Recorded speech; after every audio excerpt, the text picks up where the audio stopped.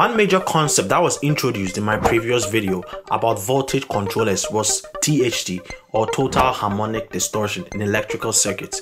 Now in this video I'll be explaining to you what that actually means, and we'll also have an overview of what harmonics are. Let's get into it. So first of all, what is a harmonic? In wave theory, a harmonic is simply a waveform that has a frequency which is a positive integer multiple of an original wave, usually referred to as fundamental frequency. Typically the original waveform is referred to as the first harmonic of the wave, whereas the other integer multiples are referred to as higher harmonics. Say for example, you have your typical AC signal of 60 Hz. Now examples of harmonics of this particular waveform would include 120 Hz, 180 Hz, 240 Hz, and upwards. Now obviously the presence of harmonics are very important, otherwise there'll be no point of making this video anyways.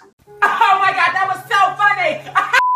The presence of harmonics in electrical circuits usually distort the original signal, which usually result in reduced performance of energy generation, transport, and usage systems, as well as the premature aging of insulation on certain grid components. Harmonics can also degrade system components, which in turn could reduce the overall functionality of a system. Now, a typical distorted AC signal, when measured, looks something like this.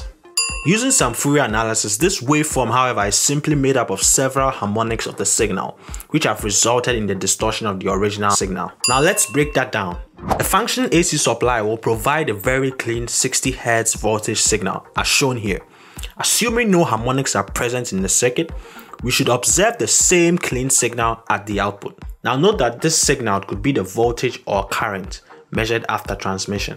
Let's say we have a second harmonic present during transmission. This waveform will have a frequency of 120 Hz, which is simply twice the frequency of the fundamental waveform. The resulting output signal will be a sum of the fundamental waveform and the second harmonic, which looks a bit different from the fundamental waveform. In a particular system, there is always multiple harmonics. So for example, a fourth harmonic or a 15th harmonic will have the same effect on the fundamental first harmonic. Now, although we can still observe the fundamental frequency from the final waveform here, having a signal that is free from harmonics is usually the preferred option when designing a circuit. If you're finding this video valuable, smack the like button and subscribe if you haven't already. Now, since we live in an imperfect world, it's almost impossible to get rid of these harmonics, but understanding the origins of these could help us reduce their effects. Now, there are two types of harmonics which are classified based on the types of signals we can have in a circuit. The first one we'll talk about is current harmonics. In an AC system, the current exhibits a similar sinusoidal behavior as our AC source. A linear time invariant load, such as a resistor, will draw a sinusoidal current which has the same frequency as the source voltage. A non-linear load, however, will cause distortion in the current. Now, the main reason why we see a distortion in the current is because the current that is drawn is not exactly sinusoidal, but rather a much complex waveform. Examples of non-linear loads include transistors and diodes. Now, some higher level examples of non-linear loads include fluorescent bulbs and battery chargers.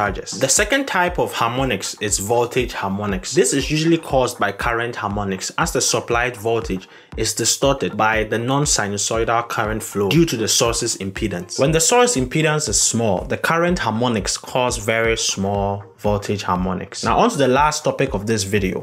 What is total harmonic distortion? The simple definition of THD is that it's the degree of distortion due to current or voltage harmonics present in the signal. It is usually represented as a percentage and is a ratio of the RMS value of all harmonics to the RMS value of the fundamental components. The RMS values can be currents or voltages. If you'd like to see a question solved on total harmonic distortion, check out this video. Thank you for watching, and I'll see you in the next.